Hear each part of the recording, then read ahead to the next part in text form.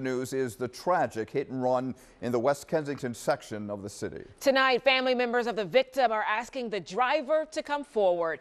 Action News' Gray Hall now in studio with more with the family's plea and the investigation that's underway. Gray. Hey, Shari and Rick, as you can imagine, this victim's family is devastated. Police say this is the 5th fatal hit and run victim in the city this year. Last year, there were 28. Tonight, the family, the community, along with the police department, all hoping someone will come forward.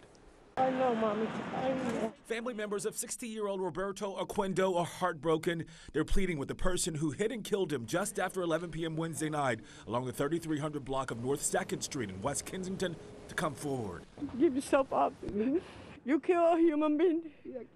He's a mutant, and my mom is suffering from this. We all suffering. Police released this picture of the SUV they believe hit Oquendo and just kept going. Officers think it's a blue 2001 to 2004 GMC Yukon or Denali.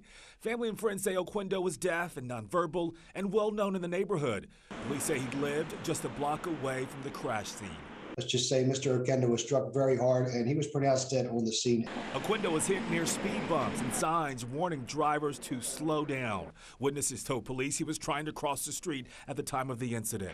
A neighbor showed Action News this doorbell camera footage that may have captured the blue SUV responsible for the hit and run. Another angle shows the possible vehicle leaving the area with apparent damage to the passenger headlight. Stop. If you went top of his body, just stop. No matter you went twice or whatever, stop. Don't stop and keep going. He was just an amazing person that really didn't deserve this.